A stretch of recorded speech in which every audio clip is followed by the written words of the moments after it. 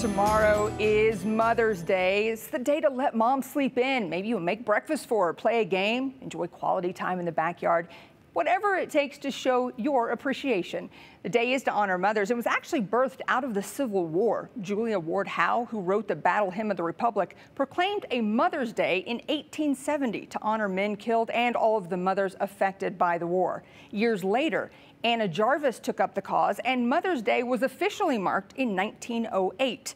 Woodrow Wilson signed the day into national observance in 1914.